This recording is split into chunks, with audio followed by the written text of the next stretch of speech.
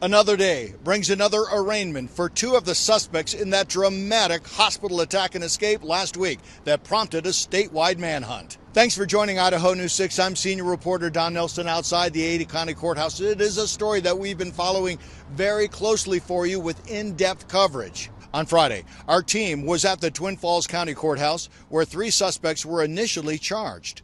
Tonight, we're back here at the Ada County Courthouse where we were when two of those suspects were transported from Twin Falls on Friday. I just left the arraignment hearing not too long ago right here at the Ada County Courthouse for Skylar Meade and Nicholas Umpenauer, the two involved in what prosecutors are calling a pre-planned violent escape. Inmate Meade taken to St. Alphonsus Hospital for medical treatment, where on his departure, according to police, Umpenauer fired a weapon hitting two correctional officers. The two were caught days later in Twin Falls, and Judge Michael Dean setting a $2 million bond for both of them. All you heard was a yes sir and no sir. As a matter of fact, Meade didn't even come out of his cell. They had to bring the video equipment to him so he could be arraigned. Both Meade and Umpenauer will be back in court right here at the Ada County Courthouse on April 8th. We will be there.